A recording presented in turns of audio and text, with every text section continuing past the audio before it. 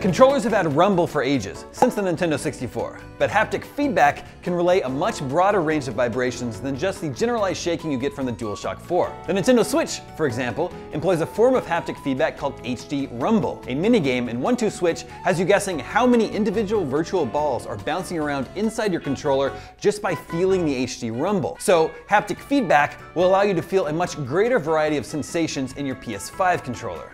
Some PC hardware person is probably going to actually the hell out of me in the comments, but if my calculations are correct, threads are a virtual version of the CPU core, essentially allowing the processor to behave like it's more advanced than it really is. Sort of like I'm doing right now, mansplaining PC hardware terminology. Anyway, the Ryzen processor the PS5 is packing is technically 8-core, but multi-threading means it behaves like it's 16-core, which will allow it to multitask and do twice as much important computer stuff at a time than it's supposed to. Now, theoretically, this means the new video games on PlayStation 5 will be much more fun than literally anything you've ever experienced before, and so immersive that reality will seem broken and janky in comparison. Or maybe games will run more smoothly, load faster, and have a more consistent frame rate. TLDR, the threading means the processor does more stuff at once. Next gen.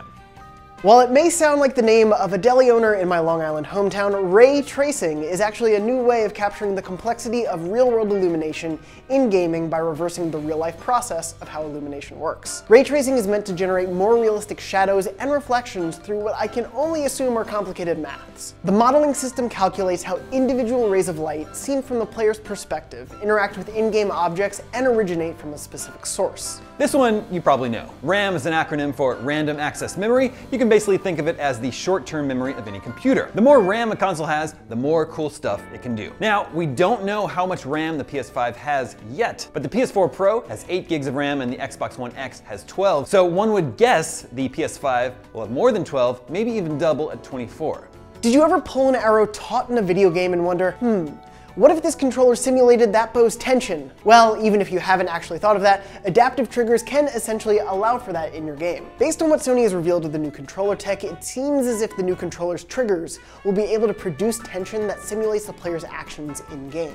In the olden days, hard drives were basically big chunks of magnet that stored information and would spin around super fast while little tiny arms jumped back and forth to access the files, but an SSD or solid state drive is basically a big fat chunk of memory with no moving parts, which can access files way faster. While people have been upgrading their PS4s from mechanical hard drives to SSDs, currently having a PS5 come standard with one will mean faster installs, shorter load times, and less funny little noises coming from inside your console, like little mouse DJing. Sony revealed there are 8 processor cores for the PS5, and I'll be honest with you, I know very little about cores unless they have to do with Ben & Jerry's.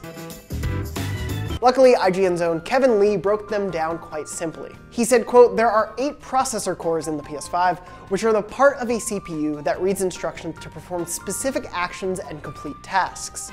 The more cores your processor has, the more tasks your chip can accomplish simultaneously." Kevin went on to say, quote, "Now these tasks can be anything from opening up your save file to moving left or right on the PlayStation menu. When it comes to gaming specifically, your processor will use these cores to complete calculations every time you take a step, shoot a bullet, or blow up a car. Even just standing still, the processor is constantly making calculations on where you are in relation to other in-game objects, and it constantly tells the graphics card or GPU what to render." Remember when 4K was a big deal since it quadrupled the resolution of our TVs? 8K is doing the same thing for Ultra HD TVs. The biggest reason 8K exists right now is to allow you to get an even bigger television. We currently have 4K TVs that go as big as 85 inches, but after you get to 65 inches, you start to lose some detail because there's space in between each of the pixels. With a sharper 8K display, suddenly you can have a TV that fills up the entirety of your living room. However, there are still a lot of unknowns about 8K TVs and almost hardly any reason to get one just now. For one thing, there's no video connector standard that supports it yet. Your regular HDMI cable won't. Most importantly, there's hardly any 8K content designed to really take advantage of these TVs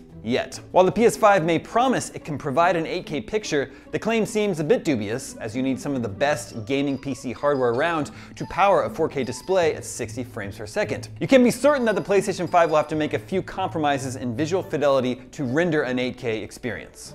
USB, or Universal Serial Bus ports, have been around for around 20 years and are constantly getting little tweaks and upgrades, and PlayStation 5 will see the controller, and presumably its peripherals, upgraded to USB-C. Now, PS3 controllers use the USB Mini, which a lot of PSVR owners probably still have lying around to charge their PS Move motion controllers because Sony, for whatever reason, didn't feel like upgrading those with virtual reality, whatever. Meanwhile, PlayStation 4 controllers use the USB Micro, which had those weird little tongs on there, and I feel like they're very delicate and fussy, but thankfully, everything comes with them, so you probably have like 15 extra ones lying around. USB-C, meanwhile, is the standard for a lot of Android phones, newer Mac laptops, as well as the Nintendo Switch, and I like it. It's big, it's smooth, it doesn't matter which way you put it in, it works either way. That's what she said. That's my joke. Damn it, Dwight. But this will mean faster charging for the PlayStation 5 controller and yet another species of cable to have lying around in a drawer.